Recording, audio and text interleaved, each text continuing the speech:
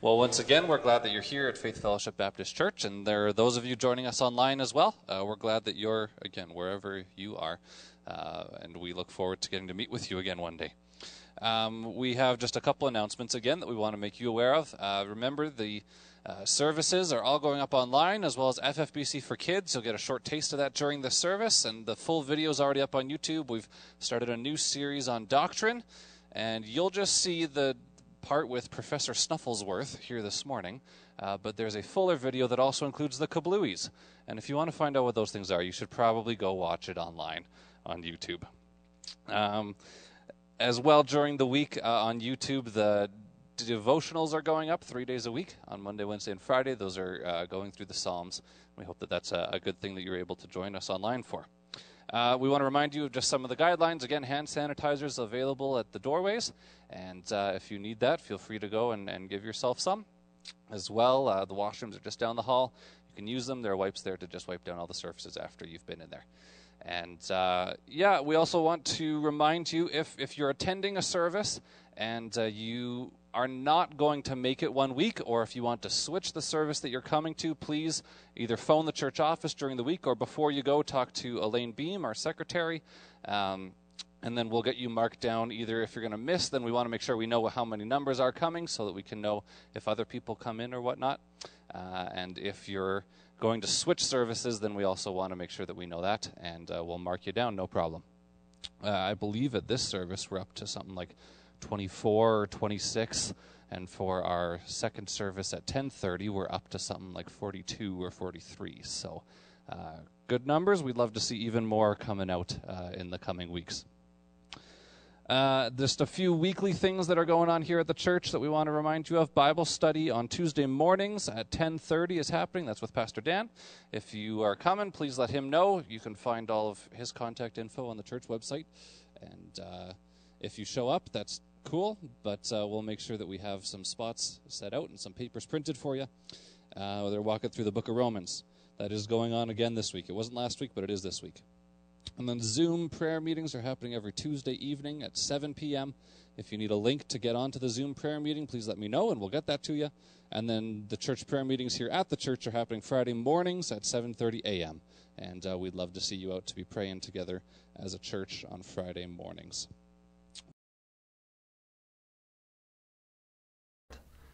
Doctrine is a set of beliefs foundational to a worldview, specifically a religious worldview. As such, there are many topics that fall under the category of doctrine. Christian doctrine, for instance, covers such topics as God, the Bible, creation, the nature of mankind, sin, salvation, and the fate of the world, just to name a few things. Some people don't like the word doctrine, or don't believe that they need doctrine. They think or say that they just believe what they believe and don't need to study it too deeply or anything like that. But what we believe is our own personal doctrine. It can either be correct or incorrect. You see, when it comes to answering questions about life, the universe, and everything, there can only be one correct answer in the end. The idea that you believe what you believe, and I believe what I believe, and everybody will be more or less right in the end, doesn't actually work. Life only has one true purpose. The universe could only start one way, and everything ultimately only means anything when you understand correct doctrine. Christian doctrine begins and ends with the Bible. It is the source from which we can find all the answers to life, the universe, and everything. If you wish to study doctrine, you must first start with studying the Bible.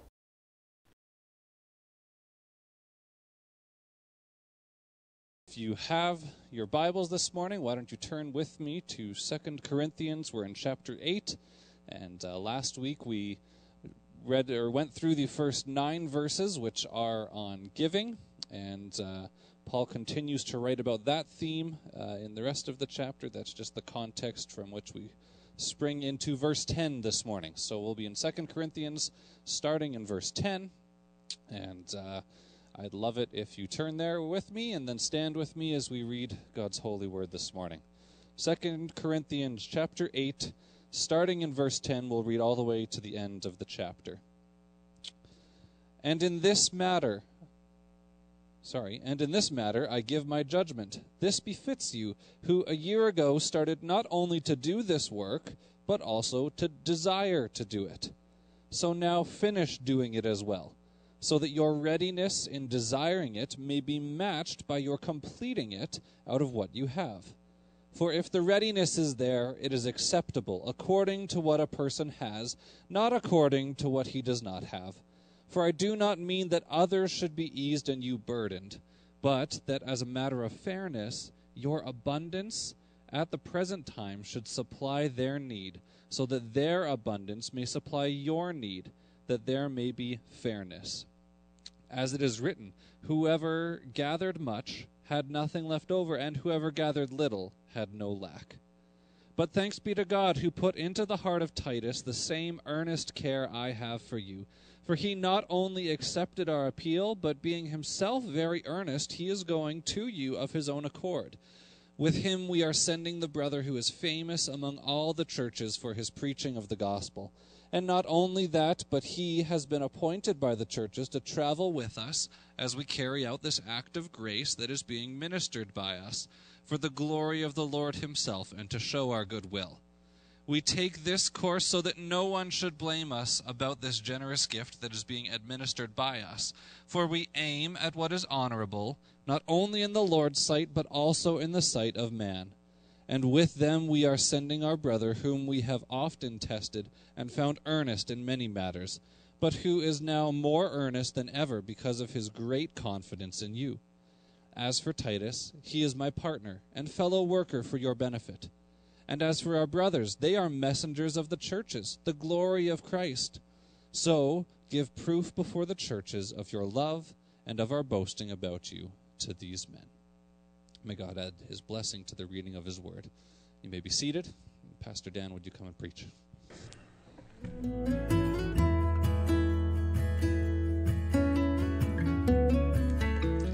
Dear Heavenly Father, as we look into your word this morning, may you, through the Spirit of God, open our eyes to behold wonderful things from your truth.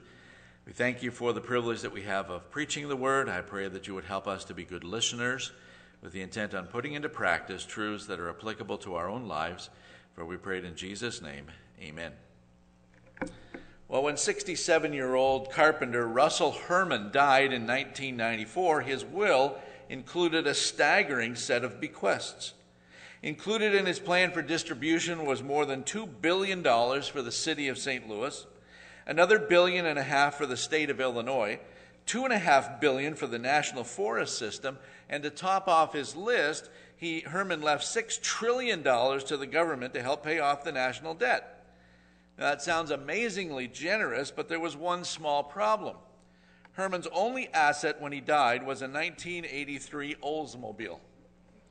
He made grand pronouncements, but there was no real generosity involved because he couldn't back up his promises with the assets. Jesus Christ, however, in contrast, was and still is the best example and motivation that we have for giving. And we ended last message on a high note of praise and grace in 2 Corinthians chapter 8, verse 9. You can see there in your Bibles. For you know the grace of our Lord Jesus Christ, that though he was rich, yet for your sake he became poor, so that you by his poverty might become rich. So we concluded that giving is a way for us to follow our Lord and Savior and follow his example as he gave. Matthew 10:45, for the Lord came not to be served, but to serve and to give his life as a ransom for many. And then we know that secondly from that verse and from the lessons last week that you can't outgive God. But the fact that he gave so much to us is a challenge for us to recognize that he has given us things so that we might give to others and respond to him and for his glory. Now, money is not everything to everyone, but unfortunately it is everything to some people. But money can buy lust and attraction and power, but it can't buy love.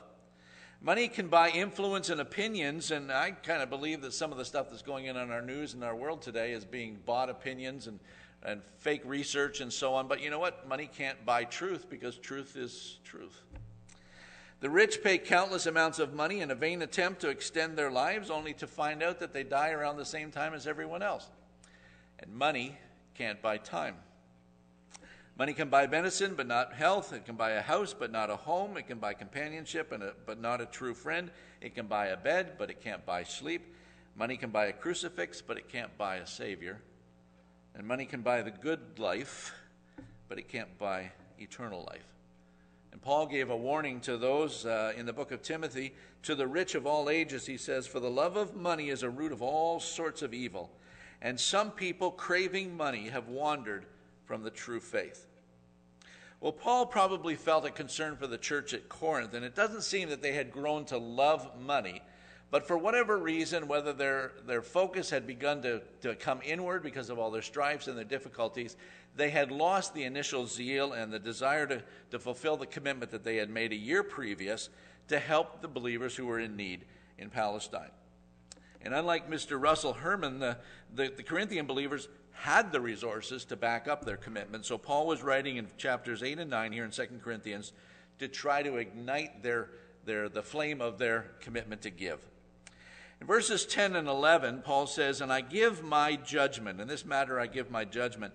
And he's telling the church it's important for them to complete the task that they had committed themselves to the giving project of helping the saints in need in Judea. Now was the time to complete the work. And not to give would either indicate that they had hardened their heart or that they truly weren't originally even part of the family of God. Dan Mitchell, one of the commentators, writes, "When people fail to live up to their commitments, they hurt themselves, but they also hurt those who were counting on them." Paul is concerned here about both. He encourages his readers in terms of their positive performance thus far, but he subtly communicates that talk is cheap, and now is the time to produce. And interestingly enough, in verse 11, to finish the task is the only imperative in 2 Corinthians chapter 8 and 9. It's verse 11. So there's no imperatives in terms of the giving. It's all encouraged, and it's all it's a challenge to us, but this is the only imperative. Paul says you've made a commitment, finish it, complete the task. Psalm 15 verse 1 says, "Who may worship in your sanctuary, Lord? Who may enter your presence on your holy hill?" And he gives some lists of characteristics. And in verse 4 he says, "Those who keep their promises even when it hurts." So if we've made commitments to give, and we've made commitments to share part of our abundance with others, Paul is simply telling us, the same way he told the church, we need to follow through on those commitments. Paul tells them they have to deal with the problems that are holding them back. And Chuck Swindoll tried to summarize it in 3 quick little words. Number 1, they were having an issue with procrastination. Anyone else here? Some of you are a little slow to put your hand up. I'll do it later. Procrastination is making a commitment, but then intentionally and consistently being unwilling to follow through on that commitment. It's not just forgetting about the commitment, it's forsaking the commitment. It's not just intentionally being merely accidentally delayed, but it's intentionally putting off what needs to be done. And the believers at Corinth had grown accustomed to putting things off. Their modus operandus word was tomorrow. It will happen when a better time comes along. I'll give when the situation in my own life improves. I'll give when I feel more like taking that step of faith. But Paul says in verse 11, do it now. They say the journey of 1,000 steps begins with the first one. And sometimes if you haven't been giving for a while, or you're not giving as you should, and that first gift in the plate, so to speak, is sometimes the hardest. But there'll be no joy in the heart of a believer until you've wrestled with the heart issue of giving as God has asked us to. The Corinthians needed to be reminded that the time was now. Secondly, not only procrastination, but also hesitation. In verse 11, Paul says, let the eagerness you showed in the beginning be matched now. Paul's main point was that between the original commitment and the time of his writing to them, they had no doubt come up with the reasons or uncertainties or hesitations about, did we really make that commitment, or was that the wisest choice that we had made? And they're hesitating. And Paul says they made a good commitment. The need was right and good. The need had not gone away. Most likely it had gotten worse. And so they needed to be about the task of completing and stop hesitating that need to give. And then thirdly, in verses 12 through 15, Paul says, stop being worried about all the exceptions that might be there, and stop giving yourself excuses. The giving principle of verse 12 harkens back to verse 3 that we looked at. Grace giving is proportional giving. You give out of what you have. You don't take loans out to give to the Lord's work. You don't take, you don't have to come up with a great fancy fundraiser and so on. You give out of what you have. The Lord says proportional giving. Dan Mitchell, again, the writer says, God is concerned first with the attitude of the individual, not the precise amount given. And that, of course, varies according to what a person has. Well, I think we all know this story. Whose job is it? There's a little story about 4 people named everybody, somebody, nobody, and anybody. It's an important job had to be done, and everybody was sure that somebody would do it. Anybody could have done it, but nobody did it. Somebody got angry about that because it was everybody's job. Everybody thought anybody could do it, but nobody realized that everybody could have done or wouldn't do it. It ended up that everybody blamed somebody when nobody did what anybody could have done. You know, think through that one. But settling for the exceptions and excuses, Paul says, rather than following on commitments means nothing gets done. And if the believers in Jerusalem had been counting on the gifts and the giving of the church at Thessalonica, they probably would have died and perished from famine. So we thank God for the Macedonian churches, and Paul was able to use them as an example to try to encourage the Corinthians that some people saw the legitimacy of the need, saw their ability to give, and they gave. Imagine if we all stopped giving to the missionaries that we support. And if everybody that supported them stopped giving because some crisis came up, what would they do? Paul says, please fulfill your commitments.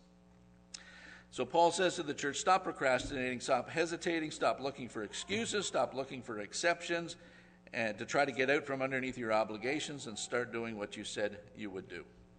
In verses 13 and 14, Paul is teaching them again to give proportionally, which would result oftentimes in greater gifts than if we went around, and I know I was told by someone who grew up in a particular church that every year they got a letter from the diocese that told them how much the church expected them to give every year. Well, you probably get more if you just encourage people to give as the Lord has blessed you, rather than forcing it on everyone or pressuring them to give. Some say we should give in order to store up treasure in heaven, and there's no doubt about that godly, right-hearted grace giving will do that. But if we get fixated on simply wanting to give so that we get credit, then the Lord said in Matthew chapter 6, the same way that you pray in public to be seen, you have your reward. Some people say that we should give because it's fun, it's enjoyable, it makes me feel good. Well, one day giving may not be so wonderful and it may not be so comfortable, but giving is always right. Some say we should give to encourage others and be an example of others, to others. And again, the honest and best policy is to give as God enables you, so that people can see that it's an outworking of grace in our hearts, not just because we're being forced to or because we feel we have to. And then Paul says in verse 13, I do not mean your giving should make life easy for others and hard for yourselves. Paul wasn't encouraging one group of believers, those in Macedonia and Achaia, to give up what they had so that other believers who had nothing could have a better or easier stress-filled life. It was a genuine need. He's not talking about communism or socialism where everybody's supposed to share everything underneath the sun, and he wasn't trying to add pain and hardship to the believers, but rather that there might be fairness, and the word there is equity. Colossians chapter 4, verse 1, Masters, treat your bondservants justly and fairly, knowing that you also have a master in heaven. If a man works for a day's wage, what should he get paid? He should get paid a day's wage. If you work and you give out of your abundance to those who have not, you are doing it so that there would be equity in the body of Christ. Paul is saying that we have a responsibility, those who are able to give, to recognize that God has given us the ability to give so that we can help others who do not have the necessities of life. We're not to give to people who have enough and they want more. The Lord says this was a need where the people just did not have. In teaching these verses, again, he's not advocating that rich believers become poor so that poor believers can become rich, but to recognize in the family of God there is a current need, and they are to be a source of relief to those who in that moment were desperate and needed certain things just to survive.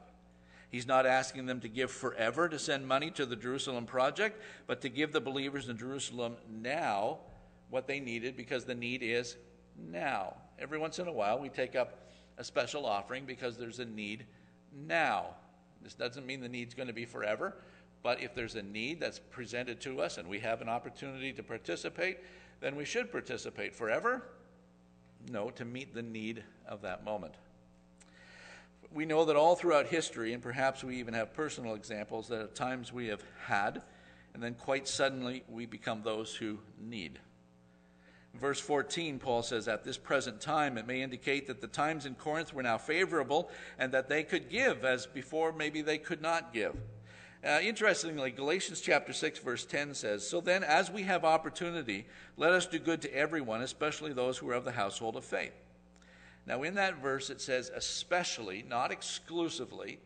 So if you give to places that are genuine need meters, and they're not Christian organizations, the scripture doesn't say that's wrong. We talked about that last week. But notice also it says, as we have opportunity. And you think, well, God's got to sort of open up a door for me, and you think about opportunities as chances to give. But the word that's actually used there is when you have time to give. It's the word chronos. And so Paul's point here in Galatians, and his point to the Corinthians, I think, is that as long as you and I are alive, we should be givers. We should look for opportunities as the doors open to give, because we have time now to give. Maybe at different times in the past we could have given more. Maybe at times in the future we will be able to give more.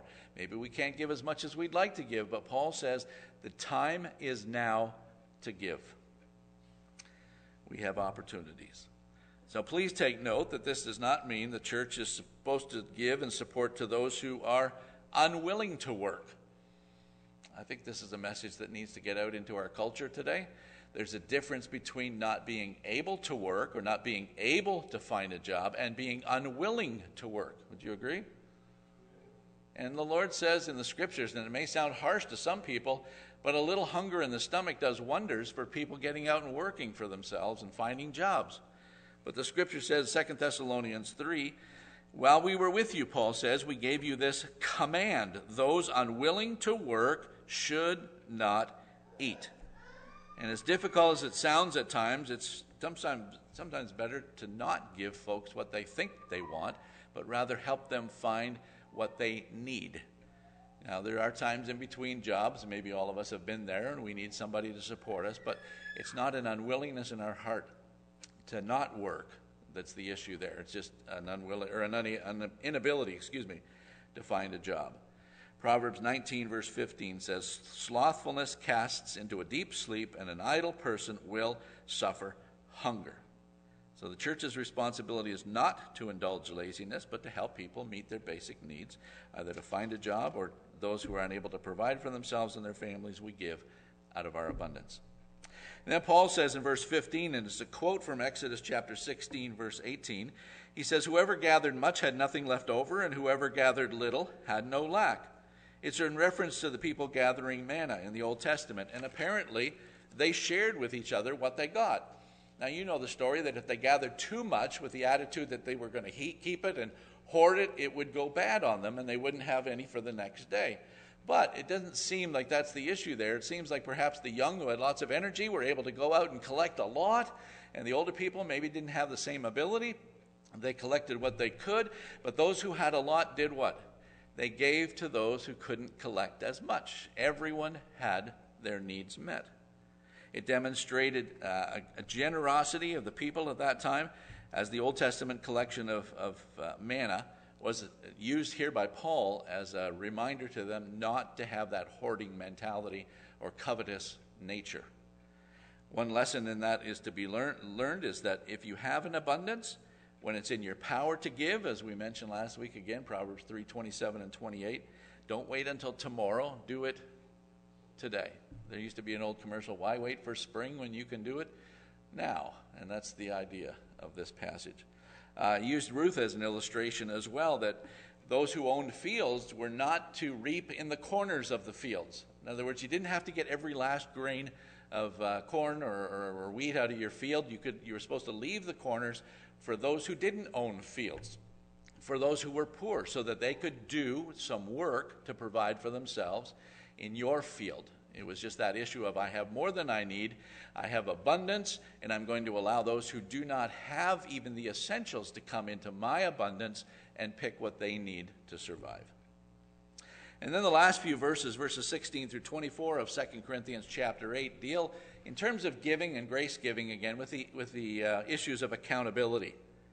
We pause to say that Paul the apostle was beyond reproach, and that can't always be said for everyone in public ministry. But we know that money in ministry, which is God's ministry, is a very serious matter. And unfortunately, there are too many people who would rather fleece the flock than feed the flock. And Paul understood this problem. He maybe even witnessed some financial abuses in his ministry in different places.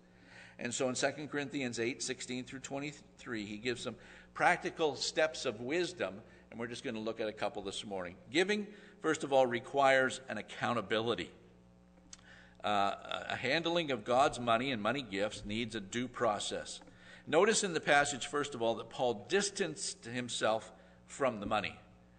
Paul was the preacher and the teacher, not the money collector. From both the Corinthian collection, he separated himself, and from those who were going to deliver the money to Jerusalem, he separated himself. Now, should a preacher ever be a church treasurer? It's a very personal question, and the answer is he should be able to hold that position because a pastor and an elder in a church should be above reproach. He should be of the character and the integrity that you could trust him with that position. And let me ask the question again. Should a pastor in a church be the church treasurer? Absolutely not. And that's why Paul's teaching us here that he set up an accountability financial team to take that pressure and that possibility of being misunderstood away from him. So, to avoid the allure of money, the lust for silver, the danger of being tempted, the possibility of being accused, Paul separated himself from the collection. So he could never be accused of having his hand in the till. And notice, secondly, that Paul then arranged for an accountability team. And he had 3 brothers in the Lord. One was his soul brother, one was the famous brother, and one was the earnest brother, not the Ernie brother, but the earnest brother. And he says in verse 16 and 17, he talks about the soul brother, and this is Titus. And he mentions Titus. Titus had been involved with the church. He had an upstanding character. Paul says he has a heart like mine in the ministry. You've seen him work. He is full of integrity. You can trust him. And then in verses 18 and 19, Paul talks about the famous brother. Unknown famous brother. What we know about him was that he was known at that time for his preaching. He was faithful to the word of God. People had seen him, had heard him, had understood that he talked about the doctrines of the faith, and he was accurate. He was famous. He was well known. And also, it says that he was selected or appointed by the churches. And one writer indicated that in the Greek, it means that they had a selection by a showing of hands. So the churches themselves had approved of this individual. So even Paul couldn't be accused of choosing a favorite. And then thirdly, we have in verses 20 and 21, we have in verses 20 and 21 as well, Paul upholding this famous brother was a step of genius to separate him from the vulnerability of possible attacks. And then thirdly, R. Kent Hughes writes, "What folly and what disdain we have for the name of Christ, when we too readily trust ourselves. We have too much faith in our own honesty. Many have ruined themselves by too much trust in their own integrity." And he put that in there in that section to recognize that Paul did what was right in selecting others like this famous individual, like his soul brother, and finally like the earnest brother, to take his place and take the responsibilities of handling the finances in this gift going to Palestine. So only qualified people should handle the financial responsibilities in the Lord's work. Those who are well respected, trustworthy, above reproach, with unquestioned, upright reputations, they're handling the money because we recognize it's God's money in the end. It's a result of Christian people giving sacrificially to help others. It's not to help themselves. And they need to be individuals who will care for this money as if it was God's own money, because in truth it is God's money. And I would think there's a general warning in Scripture as well not to give such positions of responsibilities to those who are young in the faith. because Paul warns about laying hands suddenly on no one because of the issues of pride, because of the issues of not having the time for testing and so on. They need to be people of good character. You know, there's no mention in Scripture that in order to handle the finances of the church, you got to be good at handling your own finances. Now, we hope that that's true. But you're not looking necessarily for people that are just great businessmen, that have made wise investments, that they're skilled in fundraising, they're thrifty people, they have marketing degrees and so on. But rather, the emphasis here was on they were people who were eager to do the Lord's work with honesty, humbleness, integrity, and they were approved by the churches. They were approved by many others in the congregations. And then in verses 23 and 24, Paul again summarizes his understanding of the three amigos as the fact that they may have seemed average and ordinary people, but in the eyes of the churches, in the eyes of the Lord, in the estimation of Paul, they were upright, outstanding men of character. Well, in summary, it's important, and I share this for Pastor Daniel's sake and my sake. R. Kent Hughes, who's, I'm not sure which church he pastored, I apologize for that, but he wrote an interesting piece in his commentary that every pastor, and I took his notes and made it personal, are to have a personal testimony regarding the separation of church finances and the pastoral position. In the pastorate, a pastor should be separated at arm's length or even longer from the money, from the giving, from the finances of the church. A pastor should have no role in the selection of those who handle the money. A pastor should not touch the offering plate except to put something in. A pastor should not count the offering or keep track of those who do or those who give. Though I've had suggestions at times regarding the finances of the church, it's generally agreed that most of my suggestions wisely have not been listened to. We'll move ahead. A pastor should never be in a position to judge the flock as to who gives, how much they give, when they give, as to their giving patterns or habits, whether they give more now or less now than they used to, etc. I should not know, nor should I try to guess, though I'm tempted at times, because I'm human, to know who the most generous souls are, and to know who should be giving but is not giving. So it's imperative that both I, as a pastor, and Pastor Daniel, and the congregation we serve, know these details, and that there should be no compromise on these points, so that we can teach and preach and instruct on money and giving and finances and the like and all the doctrines without accusation of desiring personal gain or benefit or involvement. So, in the final challenge, Jesus challenged his followers to be unselfish, as he taught that it's more blessed to give than to receive, Acts 20:35.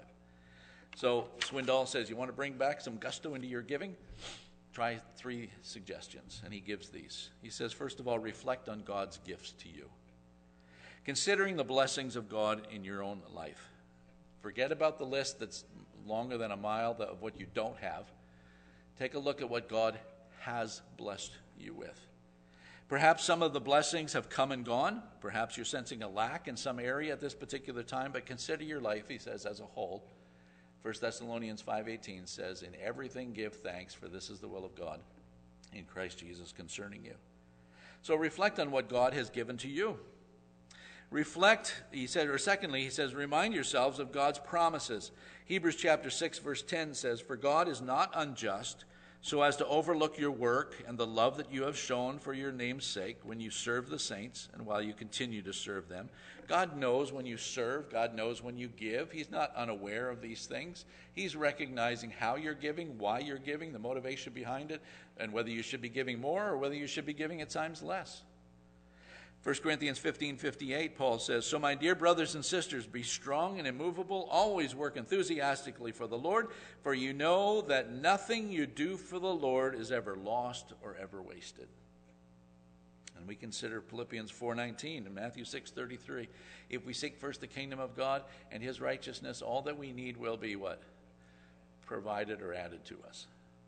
And then thirdly, he asks 4 good questions. He says, not only reflect on God's gifts to you, remind yourself of God's promises, but examine your own heart and we need to ask ourselves some tough questions.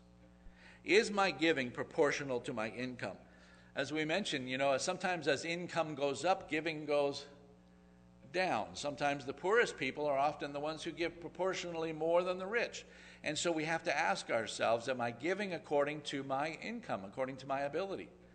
A pastor came to see W.A. Criswell, former pastor of First Baptist Church in Dallas, Texas, and he said, I want to make a commitment to give the Lord 10% of my income. And at that particular point, this is an old illustration, he was making $40 a week. So $4 was what he had promised to the Lord.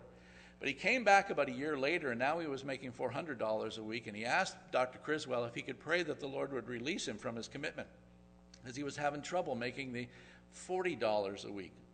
And Criswell's answer was, well, I'm not sure we can release you from the commitment, but I can pray for you that the Lord would again reduce your income back to $40 a week, because you didn't seem to have any trouble with the 4.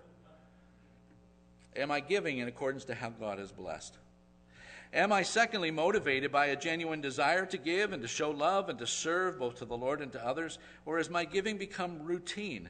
Has it become a burden? Has it become a weight? And I have to confess, at different times in my life, writing that check was like, yeah, I better do it. You know, the motivation wasn't there, so we have to ask ourselves that question. If, thirdly, someone else knew how much I was giving, would they want to follow my example, or would they be discouraged when they find out if they found out how much I was giving? Or would I be embarrassed or put to shame if someone found out how much I gave?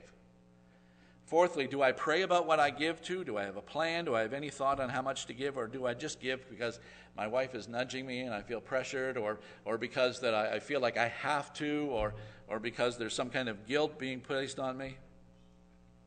But what a privilege it is to give. That means that you have more than you need.